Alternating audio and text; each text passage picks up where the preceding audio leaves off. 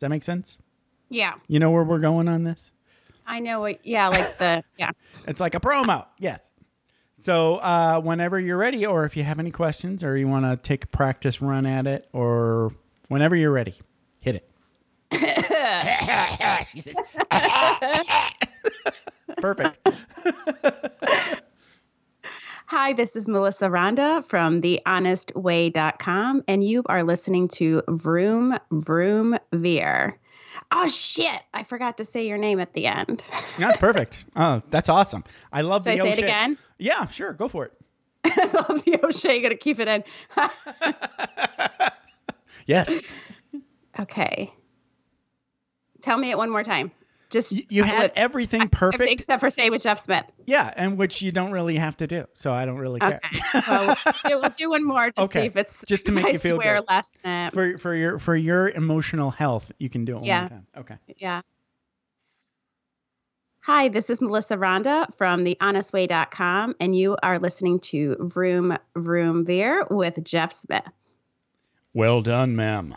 Thank you very much. And I called you ma'am. That makes you seem so old. Sorry. Okay. No, you're not. Okay. I'm going to hit stop. I'll be right back. Are you ready to thoughtfully steer away from your revved up, frenzied, and far too often scripted life? Then welcome to Vroom Vroom Veer with Jeff Smith, where he guides you down the road differently traveled by sharing unique experiences with guests who have managed to shift away from a life stuck on cruise control and veered their way into a more authentic and fulfilling one in all sorts of interesting and kind of remarkable ways. Get ready to Vroom Vroom Veer with your differently traveled road chauffeur, Jeff Smith. Laskis, thank you so much for being on Vroom Vroom Veer, and welcome to the show. How's it going? Hey Jeff, thanks for having me. Actually, it's going great here in sunny South Carolina. Yeah, South Carolina is kind of popular these days. It's big on the entrepreneur like radar, right, for startup growth and things like that. Yeah, and I think even more in Myrtle Beach. Everybody loves going to the beach. Okay. So yeah, it's kind of hurricane country, but other than that, it's awesome. Oh, yeah. We don't have too many issues, but every now and then we get a scare. But, yeah, it's really not that bad. It's great being here. And it's a good location because we're not too far from the mountains and not too far from the beach. Awesome. The closest I've ever lived to South Carolina was the Panama City, Florida area. And that's pretty far away. Yeah, that's pretty far. That's pretty far away. That's a beautiful area. Beautiful, yeah, it is. Gulf beaches. The Gulf Coast. Correct.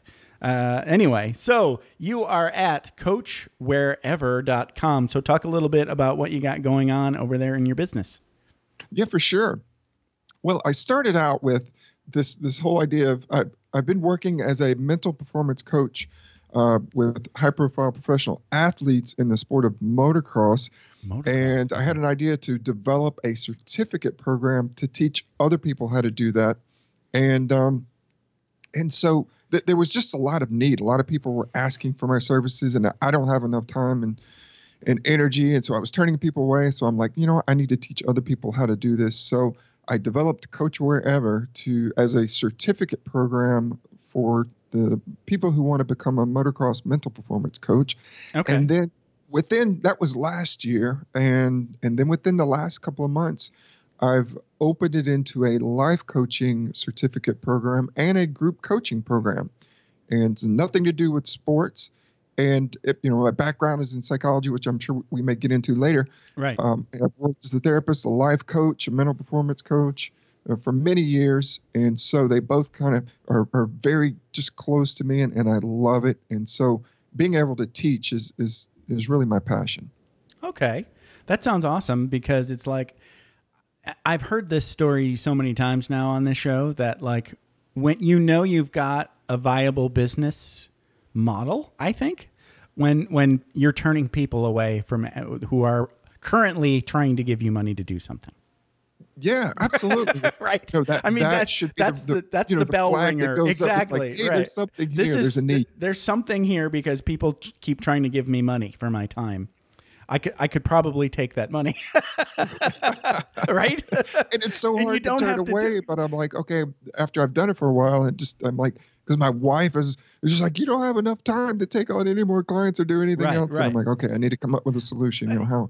What can I do? And so that was the idea that I came up with, and it's been very successful. And we've had students from the United States and Canada and the United Kingdom. Wow. Very nice. Cool. Well, that sounds like a blast. So that's cool because you're doing what you love and you're hanging out somewhere you want to be. You found your own Costa Rica. It's now in South Carolina. Mine happens to be in Las Vegas. But let's go back in time and figure out how you got here. Okay. So it sounded like you were a completely different person as a high school kid. Oh, you had to take me back that far, Jeff. Sorry. That's the show. It's a great story. And I think it's important for people to understand. A lot of people think, well, hey, you have a Ph.D. in clinical psychology. Right. You must have always been into academics and very studious and smart. And that's just farthest from the truth. When I was growing up, I was not someone who really enjoyed studying. I didn't do well in school. Right. If I made a C, I was so happy. Wow. D's and okay. F's all right. were kind of par for the course for me. Okay. And all I did is I raced motorcycles at that time. I didn't care about school. Teachers just kind of pushed me through grade after grade. And I really didn't deserve to graduate. Graduated in the back of my high school class. I mean, literally in the back. And you were already riding motorcycles at this point. Yeah, I was right. I'd been riding motorcycles pretty much all my life, and I think I started racing while I was in maybe 8th grade or so. Wow! So I raced competitive racing.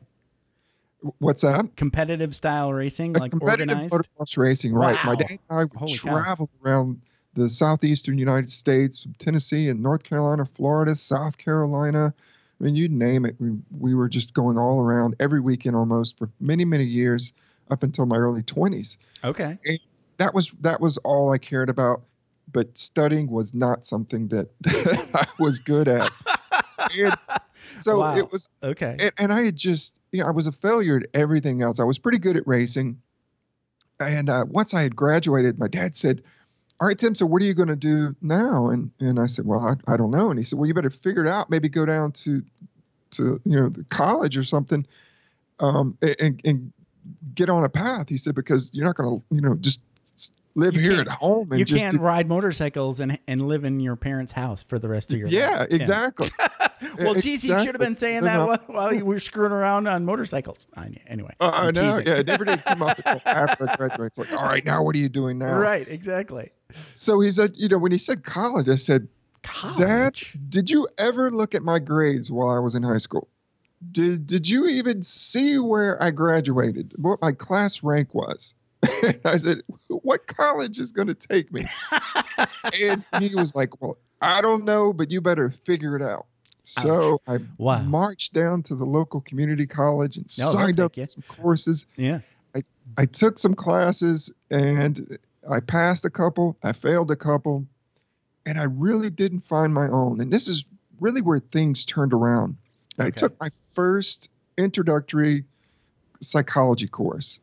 And for whatever reason, I was intrigued for the first time. I was interested in what I was learning. And so we took our first exam, and I think it was like a C. I didn't fail it, but, I was right there in the middle. But for whatever reason, I decided I wanted to do better. And so I went to the instructor and I said, I really enjoy your class. I like the field of psychology. Can you help me to do better on your test? And kind of expecting what I've always been told, well, just go study and you'll get good grades. Study hard, get good grades. That's what I was always told. Right.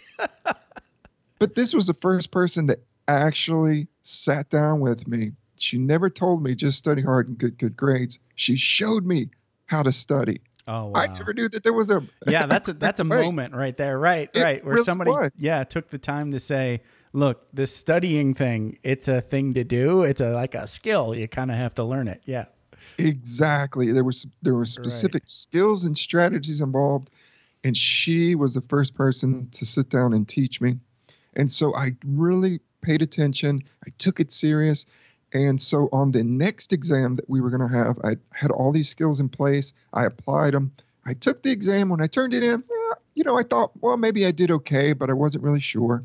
So the day that we were going to get the exam back, I walked in late, and I had to cross in between the instructor and the rest of the students to get to my seat way on the other side of the class. And she had stopped me. And she goes, Tim, I want you to tell the class what you did. And I thought, oh, okay. Oh, I'm in trouble now, sure. Right?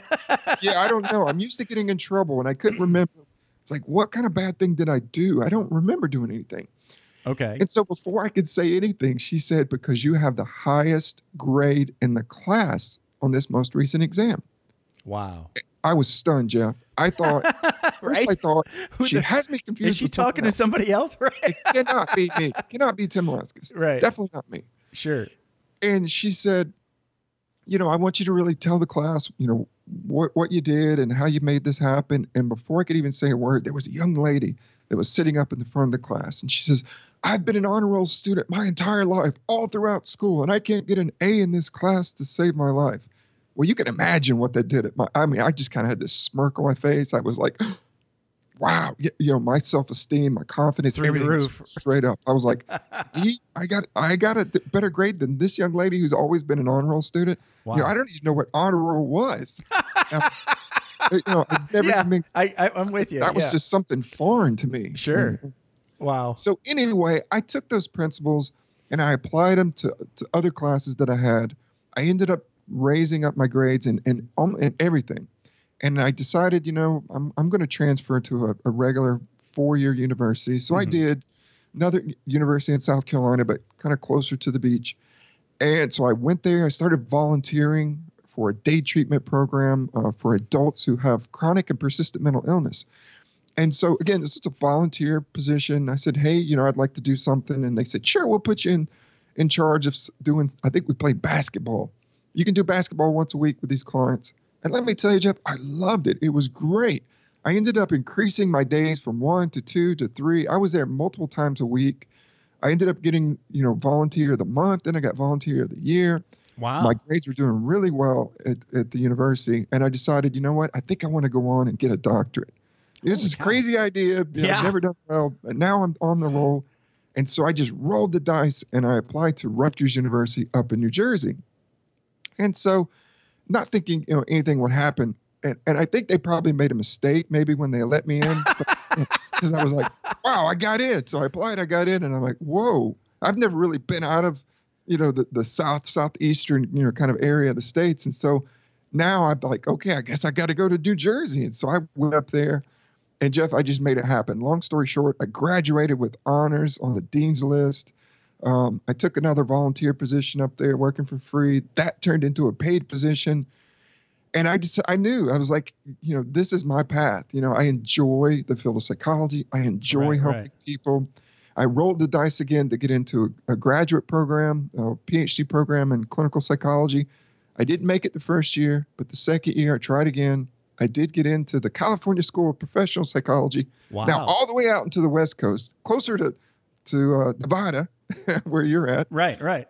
And so here it is. I'm flying across the country, and I'm in this 5-year PhD program. 5 years. Wow. It was just amazing. It was the toughest times of my life, but I got through it. Yeah, that's hard. It is. And PhD student is not an easy life. Yeah, it really is not. It's not. You paid lots of dues there, right? Oh, yes, absolutely. Yeah. But I love telling this story because, not to brag or anything, but to tell people, what, if you apply yourself, once you find your passion and you apply yourself, right, you can achieve it. And you learn that, all that time you kind of had this sort of identity idea about Tim Laskis, right? Not a good student, right? That was your story at that point until somebody told you that it's not you. It's just you don't have a skill called studying, and you can learn that skill. And then suddenly, I thought I was a dummy. I thought I was an idiot because I couldn't just sit in class and just have it just seep into my brain and then sure. Come out of can really. Well, I don't know. There's some people I think can, but some people can. And and I was looking at those people and I was comparing myself, and that was the wrong thing to do. Right. And so and then also one of the things I did when I went to Rutgers is I made it a point to only surround myself with people who were doing very well, who were on that path to success. You weren't hanging around with the parties and the guys screwing around. Not at all. Now there were times we did party, but for the main focus was. I think you want to. It's. I'm not saying don't party in college, but you don't want to be hanging around with the people that are only partying. Exactly. Right. And I had a lot of fun in high school. I had some great friends, but you know what, Jeff? We were all losers. We were going nowhere in life. Right. And so I really saw the writing on the wall. So when I went to, Rutgers, I decided I'm only going to hang out with, the people who were serious, who were making good grades, and who were going, who I thought were going to be successful. And it worked. And some people may, look at that and go, oh, well, that's just kind of shallow, but it worked for me. It got me through. And I made some great friends. No, there's a lot to be said about like carefully picking who you spend time with. There's nothing wrong with that. It's a very grown-up thing to do, I think. Well, when you're growing up and your mother tells you that, you're like, well, you don't know what you're talking about. Stay away from those kids. They're no good. They're in trouble. Right. Well, then you're depending on how old you are, you're either going to go, oh, okay, or oh, you're stupid. Yeah. Right. Exactly. Right. Exactly. Right. So, okay. So how did you then, so what was your first job after you got your Ph.D.? Was it like in a clinical scenario? It was. And it was a position. It was a dream job for most people. It was something that I had been working towards for many years. It was a job with the state of California. It was right. I was a psychologist for the state. I had a pension. I had health benefits. I had vacation, sick time, you name it. I mean, I was set up. Right. I had a house, that was fairly new. I had a couple of cars. I had a dog. I was doing well. Okay. And for a couple of years, I had everything that I wanted. And then there was another shift that took place. We call those Veers on this show. Yes. That was my Veers Veer. or beers, one or the other. I don't know. So you had a Veer, okay, or a shift or a change. All right. So what's this big moment where you're like, okay, there must be something more? Yeah. Well, once I had accomplished one, because I'd been working for so many years with the goal of having a PhD, becoming a psychologist, working in the field, because I loved it. It was my passion. But then once I had it, I was in my early 30s, and there was just something missing. I was burned out. I was all about giving myself. I gave everything of myself to get my doctorate, and then I was giving everything of myself to my clients, and I just wasn't happy. I had everything that I wanted. My dreams had come true, but there was something missing. There was a void. I was burned out, and I didn't know what it was. I didn't know what to do. But luckily, and I have to give credit to my brother, who he used to come out to California every year, and we would go surfing. We would take a week off and just surf all along the California coast. And this particular year, and this was in 2005, I believe, he said, let's go somewhere different. Let's go to Costa Rica. And I said, Costa what? I didn't even know where Costa Rica was. I'm like, okay. I'm like, dude, I don't even speak Spanish. And he said, don't worry, I got us covered. He said, I took it in high school. I can remember a little bit. And I'm like, oh, okay. All right. Yeah, sure. Okay. So I just took his word for it. I never even knew. I had no interest in Costa Rica before. So we ended up taking this trip to Costa Rica. We went down there. We had rented this 4-wheel drive vehicle. It was during the rainy season.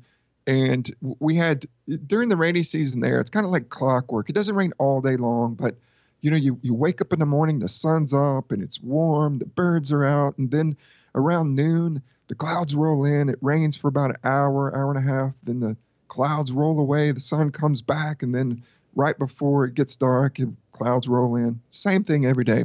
Okay, so we're cruising around this 4-wheel drive. We're out in the jungles because there, when you're getting to the beach, it's not like going to Myrtle Beach, where it's, highway leads you to the beach, and then you've got this big strip of hotels and right, okay. condos. Not that. Yeah, not that at all. I mean, it is there where we were, there was hardly any development. It was all about off-roading, and you had to have a good 4-wheel drive vehicle. We were going to these little small towns and just having a blast. And then I went into this one restaurant and I met this young lady, and that changed my whole life at that point. Wow. The girl that changed your life. The lady that changed your life. Oh, that's awesome. Okay. And that was in 2005. And it was funny because when we met, my brother and I had just walked in, and he said, Tim, I need to go to the restroom. Why don't you, get a table and just wait? So I did. And I'm sitting at this table and I'm looking across at the next table, and this beautiful young lady. And so I don't know what it was. Maybe it was the beer I had before. But I went up to her and I started talking to her. I said, hey, my name's Tim. I live in California. And I'm going on and on and on. And she looked up at me and she said something in Spanish. I'm like, oh crap. Yeah. She didn't understand anything I just said. She didn't speak any English. Right. And I thought, oh man, now I'm a fool. Right. So my brother came back and I said, hey, can you translate, for me and her? And so he ended up translating. And so, we all had dinner together. We went out dancing. We had a great time. And it was it changed my life. But once we were ready to, for the next day, I couldn't find her, and so I'm like, oh my God, I need to find this young lady. And so we looked everywhere. And the last night that we were in this town, I went back to that same restaurant and she was there. And so I went up to her and so I grabbed my brother. I'm like, dude, you gotta get, her email, and I gotta give her mine, and let's, and so he did. So long story short, we got each other's information. I kept in contact, and I flew out to Costa Rica almost every month.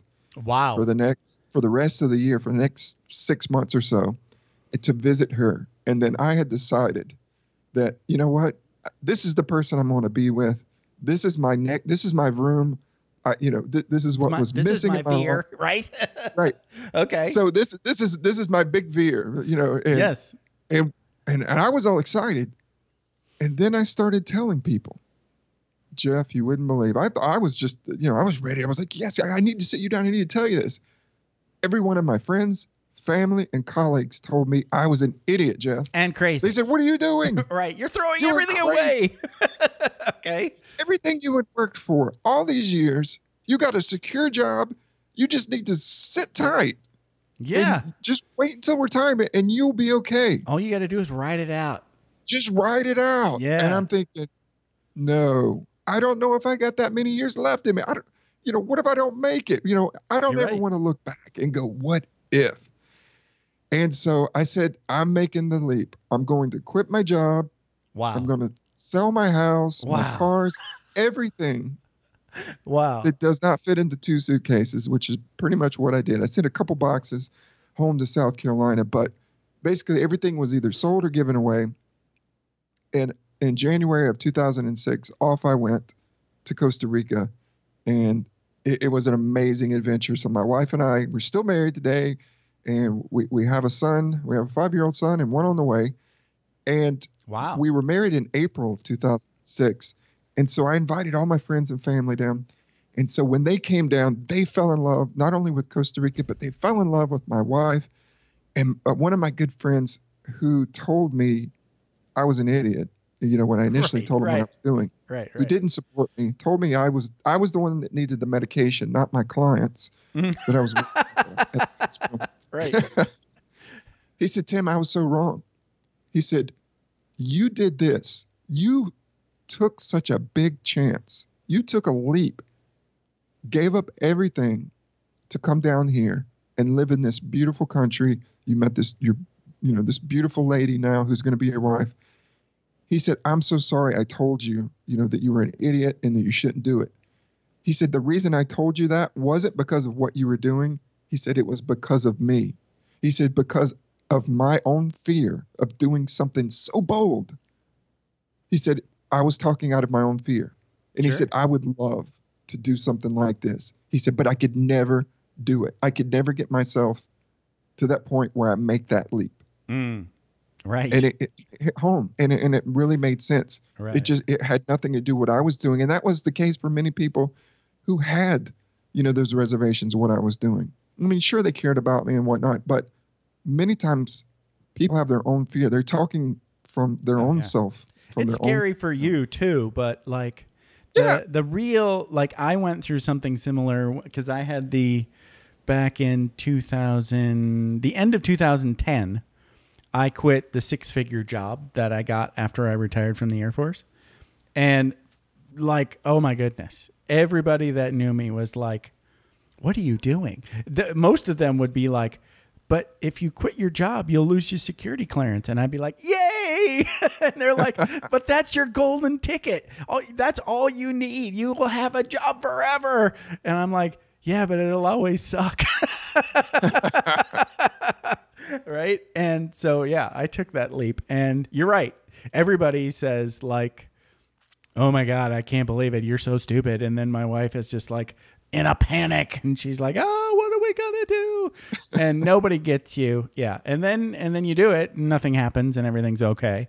And then they kind of look at you and go, oh, that was pretty neat. Look, he's okay. He did just fine. You know? Anyway. He survived. He survived. Yes. I mean, you know, I didn't do anything like neat. You know, I went to college, I finished my degree, and I went to massage school. I screwed around for 10 years and then I got a job again. But I'm glad I did all of that, you know, because it was a blast. Absolutely. And for me, you know, I look at life as we've only got one life, and I don't know if I'll be back to this life. You know, for people who believe in reincarnation, right. I don't know. You can't know. And anybody that that's just my thing. You're right. You can never know. You have to live as if this is it, right? And anything else is gravy. But yeah, let's just assume that this is it. And I didn't live with regret. And now looking back, I'm like, you know, I've done a lot of cool stuff. I lived in a lot of great places, and I'm glad. You know, not to say that everything I've done has turned out perfectly, but I'm glad I took those risks. I'm glad that I followed my dreams. I followed my passion. And a lot of times we get drowned in fear, and we just get this, you know, we get analysis paralysis, and we're just like, I don't know what to do. I'm not happy what I'm doing, but I don't know. I don't have the skills, the bravery. I don't know where to go, how to improve my life, or, you know. Right. I don't know why, but you're right. We all sort of like get, what's the word? Maybe indoctrinated. Right. Through osmosis almost. The culture just gets into your head. Like if you don't follow the path, if you go off and try a thing, you will die. Essentially. Yeah. Right. And it's those feelings are real. They're just not true. Right. You know, and another thing is taking such a big leap, you know, moving to another country and throwing it all away is throwing everything away. That is not in the cards for everybody. So not everybody needs to do that. No. And I think for me, and that's kind of coming back to Coach Wherever with not just the certification program, but with the success sessions, which are group coaching that we have, is for adults who are at that point where they've achieved a level of success, but they're burned out. There's no energy. There's no excitement anymore. Right. And they don't know what to do. And so I'm giving people, you know, actionable skills to be able to show up every week with other group members, and we plan together. We set goals. We hold each other accountable. They get skills, and they could get themselves out of this funk without having to just do something drastic like, you know, sell the home and move the family to, you know, Belize or wherever. Right. Because it's just not in the cards for everyone. But there is a way to move out of that funk, you know, and get yourself on track where you feel alive, you feel amazing, and you feel energetic. And that's what I try to do with Coach Wherever, with our success sessions groups, is give people the opportunity to look at all areas of their life, personally and professionally, and make improvements. Give them the skills to be able to do that. Give them the support, and have it happen, because, you know, people don't, you know, have to make such a huge drastic change. Sure. So how did you make ends meet after the big leap? Yeah. After the big leap while I was in Costa Rica, I ended up buying some land, and I sold some land. And so, you know, and I had some money from, you know, my house in California. Right at that point, the real estate market was crazy. I mean, the homes values going up tremendously. Right. You were like, you sold right at pre-bubble, right? Yeah, I was right there. And so I had on cashed the edge. out. So you had, so you made some money. Good for you. And so I bought 12 acres while I was down there. And then I started messing around with life coaching. Actually, that started in 2003, but my focus at that time was to do something different and try to, do a little life coaching as well. Okay. Because I always kind of did that on the side. It was kind of my side hustle. And that's kind of, how we lived. I mean, it's so cheap to live in Costa Rica, right. at least so at that time. So you didn't need anyway. a ton of money to make ends meet. Okay. And so I just kind of invested the money that I had. I bought 12 acres up in the mountains, right outside of San Jose, which is the capital of Costa Rica. And so I ended up selling it, and I made some money there, and then we came back to the States 9 months later. Okay. And so in 2007 I came back, and then I started teaching at a university. Still had coaching on the side. Okay. And then eventually I got back into working as a psychologist again. But that's kind of how I made ends meet, during that time. No, I get it. Yeah. Well, you have to do something. So, but I mean, one of the big things about going to Costa Rica, like you said, is that just falls into the category of the reduce expenses kind of thing, which I'm all in favor of. That's why I'm in Vegas. Because we lived, my wife really, really is in love with everything about Southern California, particularly areas of Los Angeles, because she's from Japan, and like that area is like one of the biggest Japanese populations outside of Hawaii in the States. So you've got grocery stores, you've got it's a miniature Japan, right? So everything's right there. Yeah, everything's there. So she can go there and get her books and her groceries and her whatevers, So I was like, California is great. I just don't want it to be my tax home. So Vegas turned out to be the amazing, better alternative, because it's only 4.5 hours away, and suddenly you don't have to pay all those damn taxes. So. Oh yeah, I mean, it's just even comparing, California real estate to South Carolina. Oh gosh. A home. Right. $100,000 home here in South Carolina is going for $600,000, $800,000 in California. Yeah, it's nuts.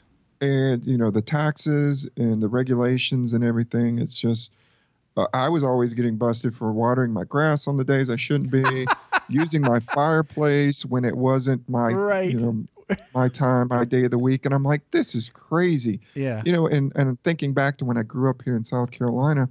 If I wanted to take a tire and light it on fire in the middle of my yard, no one would say a thing. I could do that.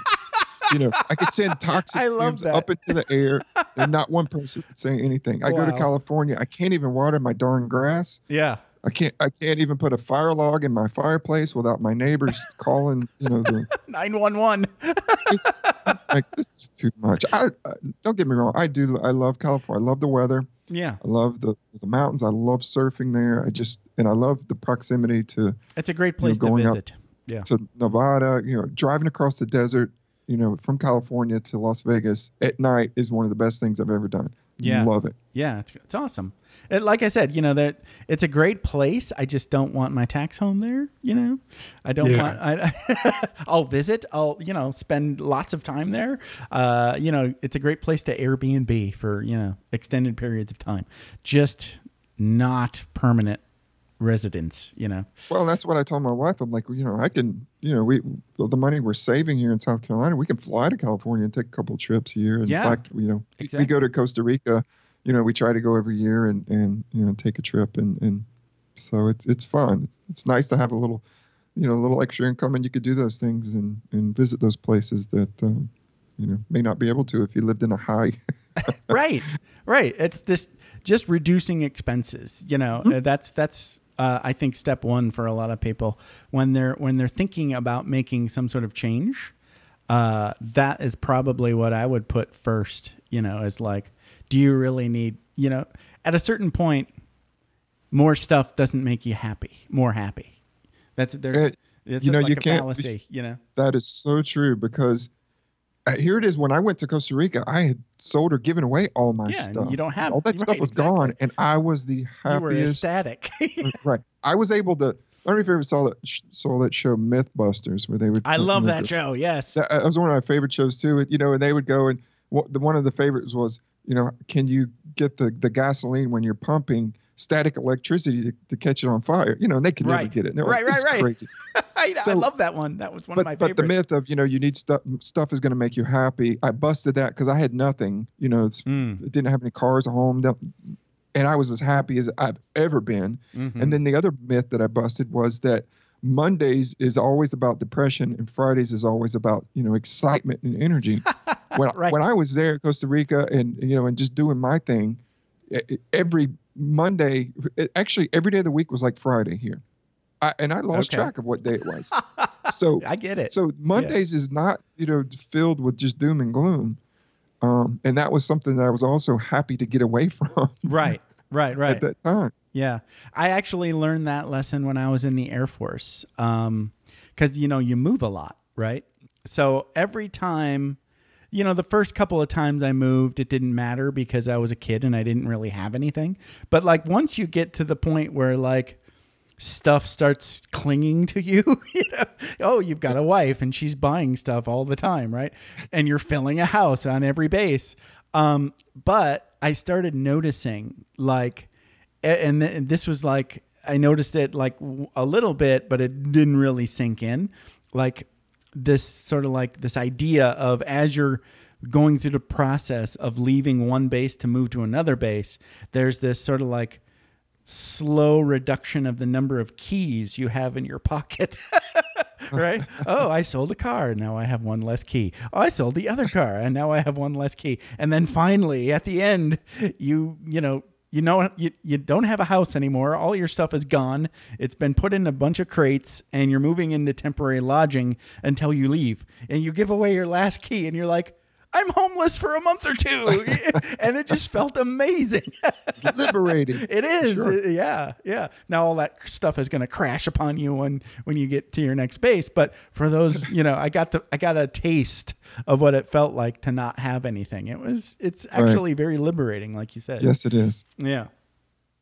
Okay. So now let's see here. Where are we in the story of Tim's life? So basically, so we come back, yeah. Yeah. So are you still teaching full time at this college? Yeah, well, and that's kind of something that I really enjoy about the field is that, I'm able to do many different things. I work as a contract psychologist a little bit. I teach graduate level courses, and I don't teach full time, just every now and then, right? Maybe which is couple nice. Of courses. Yeah, a year. I have my, Coach Wherever, site and business going.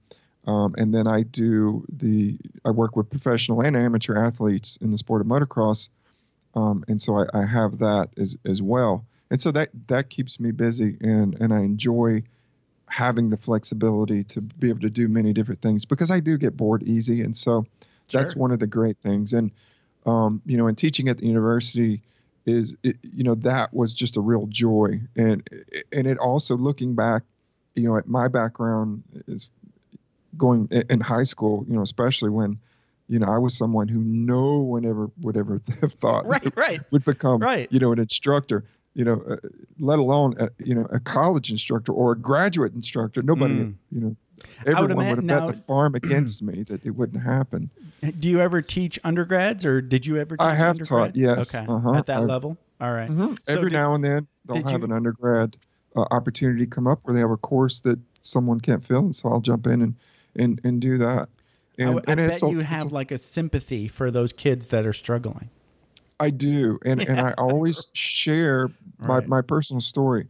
I when I go into a classroom, I make it challenging enough to where the students who already know what they're doing are going to get their money's worth. And then I also try to reach the ones that I know that are just kind of barely hanging on. Right. They're just going from class to class, just barely making it. And I try to find Tim in every class because there usually is one. So I find myself, and then I reach out and I help those students. And when I get the feedback from them, years later, and they go, you taught me so much. I learned from your stories, I learned from your patience, and I learned from the skills that you taught us. And when they thank you, it's that is payment worth more than anything monetary. It's a great feeling. Oh yeah, That's amazing. So let's talk a little bit more about as we wrap up. So how can people best get in touch with Tim Laskis? And anything else you want to say before you leave? Yeah, for sure. Well, they can email me at tim@coachwherever.com.